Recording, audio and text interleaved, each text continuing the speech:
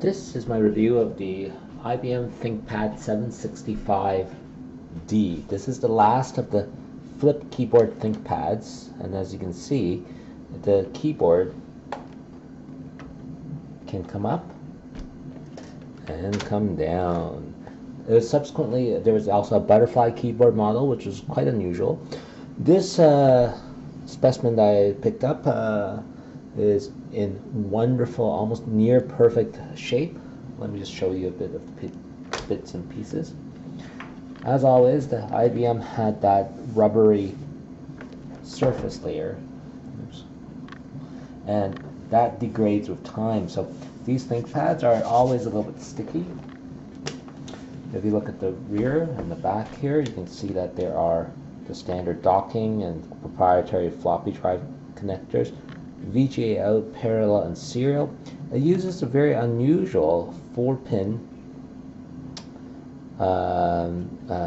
charging cable or adapter, and luckily my universal adapter kit that I got from Amazon has all of that adapter, including this one, so I can use my generic adapter with it. On the bottom, it's pretty uniform. There's nothing special with it there. It looks like it came with Windows 95 originally. And then on the side, you'll see that there is two pcmcia slots, a PS2 connector. And then as we rotate through, this one comes with a CD drive, 6 times. It does not read CDRWs on this model, only CDRs. And then on this side, you have audio in, out, you have a modem connector, which is deprecated really, and the power switch. Now, opening up the unit, let me just plug it in. This one has had the previous owner attempt to refurbish the battery, so that's very interesting. To open up the unit, you pull forward, unlatches the keyboard module, and there you go. And you can have it by default pop up this keyboard. It's interesting though, because as you can see, it does have a percentage battery charge adapter, and it's got this cute little LCD display.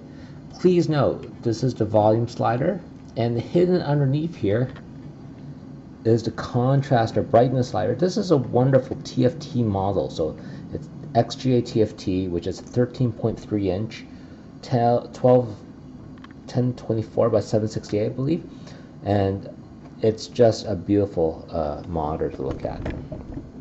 Should be. I mean, they cost about $6,000 when they were new. Now, it's very interesting. IBM had a quick open system. The side latches here, pull forward, side latches here, pull forward to open up the keyboard, but push forward to unlatch it from the base. So let me show you what I mean. You push forward, and here, let me pop that back down, and look at that. You have access to the internals right away, and this allows for a quick swap of the batteries, I presume. In fact, this model, if you can find it, has a ThinkPad multi-use slot here. It could store a battery, a second hard drive. It could also store a secondary battery.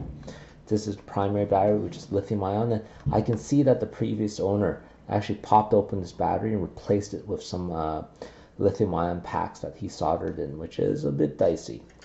I tried to get this working with a compact flash card, and I'm afraid to say that my particular model has a supervisor password on it.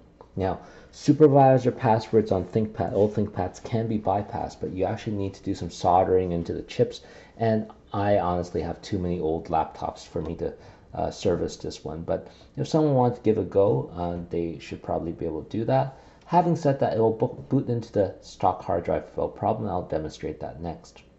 But look at this model. I mean, the keyboards are wonderful. You got this cool little slider. It's super clean, great condition, and it's even got dual speakers on this. Now, before I move forward, if you own any laptops in this back in the 90s, it's time to get the Cmos batteries out.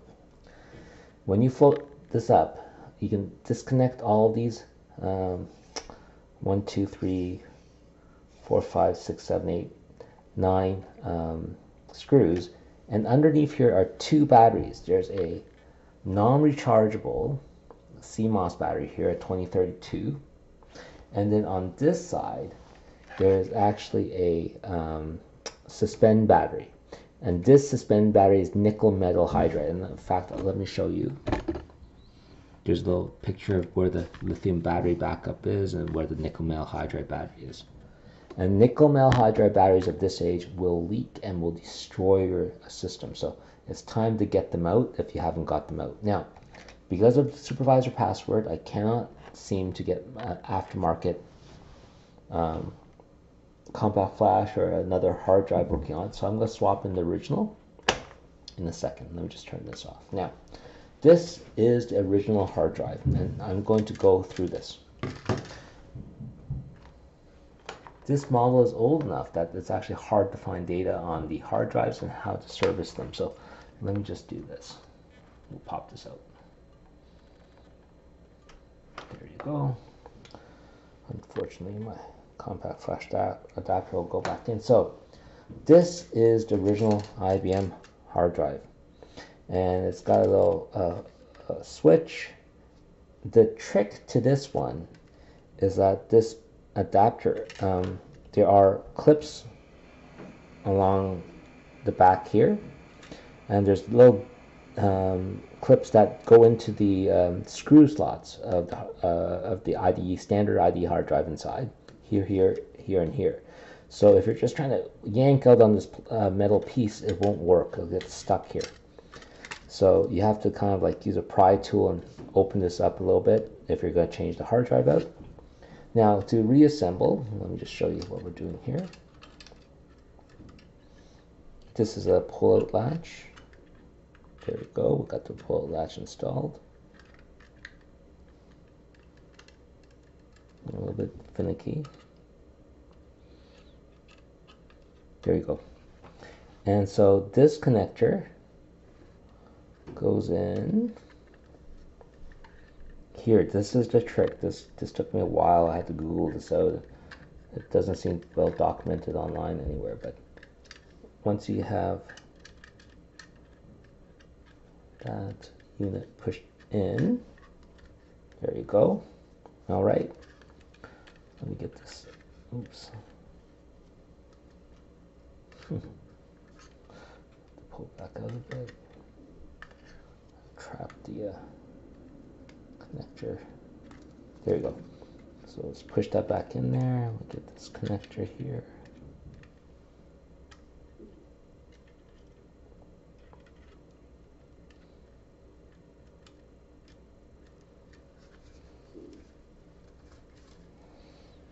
And you have to get this connector in before you screw in the top plate. So that's why it's important to do so.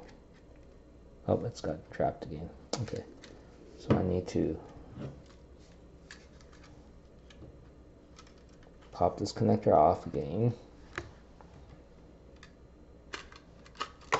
I need to lift this up so I can get this hook in, push down, that'll trap it. Then we get our little connector back on. Make sure you line up. There is one dead hole so that you can only align it in one format so it won't screw it up.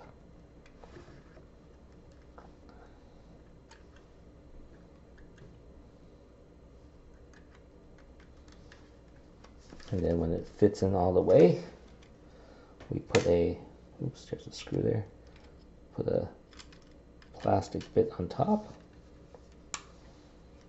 It has 2 screws, and this is so old school, it actually has a little nut on the bottom side as well. Why use one part when you can use 2? Since I've attempted on this computer to try and replace the hard drive with a SSD or compact flash, and if that hasn't worked, I am going to put back the original hard drive that came with.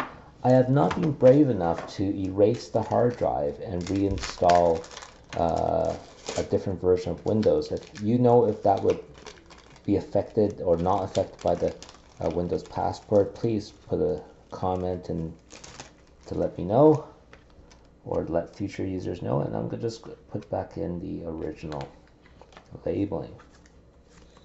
And that is kind of like rubber cement glue on it there. It's interesting. And that is your 3 terabyte or 3 gigabyte IBM original hard drive with proprietary dongle connector for the ThinkPads. Now, let me finish up with the tour of the inside. Underneath this section is your RAM chips. It comes with 8 megabytes on board. This is a 32 megabyte slot EDO RAM. There's a second EDO RAM slot that you can use. You have quick release. Just pop it out and lift up. Quick release on the CD-ROM. Quick release for the lithium battery. This should be. Again, this was rebuilt because if you pop open the top, you can see that this guy looks like he's soldered together some foam batteries to get it working. I'm pretty sure this isn't the original because it looks like they're more of the standard cylinder cells originally, and I'm not going to do any more of that. Okay, so again, look at the industrial design of these early ThinkPads. That's why they sold so many of them. Just pop it in and align and push down.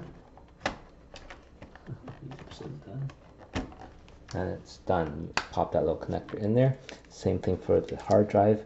You just align it in. And this hard drive has a grounding slot here that matches inside the system. Don't force it, and that's it. That's together. Pop it back down, power's on, and let's play around with what we have inside. So this was what was perplexing me, because the BIOS password does not seem to trigger with the original hard drive in there. And I'm not sure if this is because the original hard drive saves the Supervisor passport in there, or whether the Supervisor passport forces you to recognize the original system, like original hard drive, and it doesn't allow configuration changes without triggering that password.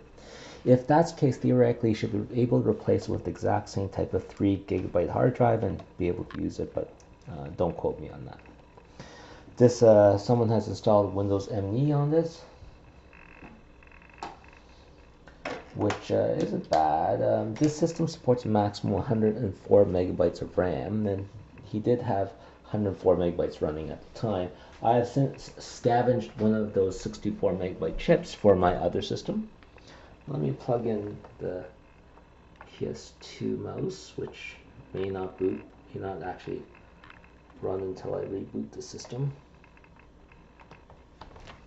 There you go. Oh, no, it did pick it up. And so you're asking me, how do you get data on and off the system? It has no floppy drive. The CD is not rewritable. It's just a CDR that can only pick up CDR 6 times. So how do you get the system back in? Well, I've had a lot of luck with these guys. A compact flash adapter. This does not have USB in it, but if I put in the compact flash adapter, it recognizes it under Windows 98, or in this case Windows ME,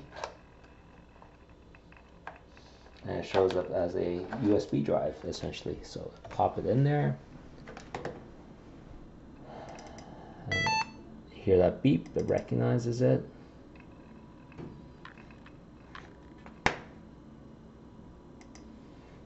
and voila, you have a compact flash that I can get data on and off. And look at the screen. I mean, geez.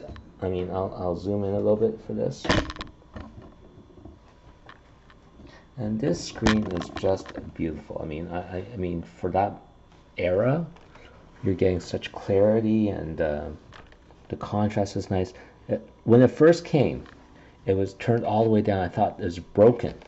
because I was looking for software controls and I couldn't see that there's a very hidden black switch here at the bottom, but there's limited. Mainly this is a DOS gaming machine, and so unfortunately they installed Windows ME.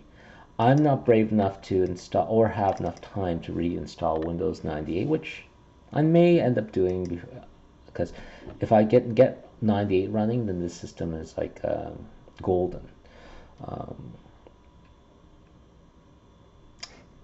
But you have that. It comes with pre-installed IBM utilities.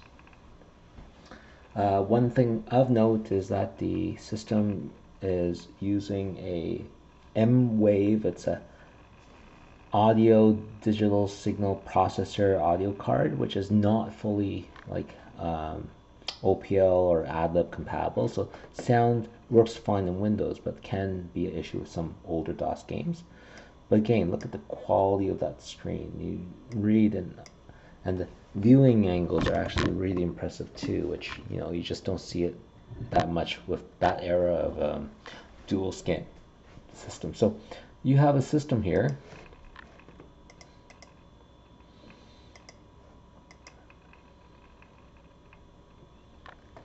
And this is only with 40 megabytes of RAM, so it's actually doing pretty good.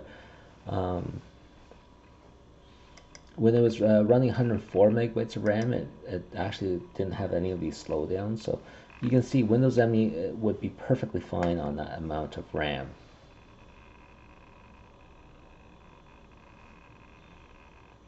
And at 40 megabytes, you can see it chugging a little bit there. Now, the one thing I really hate about Windows ME, it doesn't allow you to jump back into DOS. You have to do a hack in order to get into DOS mode or something equivalent, because you hid it behind layers and what have you. So, I mean, that is more than a little bit annoying. But otherwise, this is my review of the IBM Thinkpad 765D, especially with the hard drive issues. I will finish off by showing you the supervisor password problem, and there are ways to bypass it, but my understanding is that it requires soldering, and again, it seems like more work than it's worth if I'm not a primary legacy ThinkPad guy. I have a whole bunch of Toshiba laptops of that era. So when booting up, you just hit the F1 key or escape key, I believe.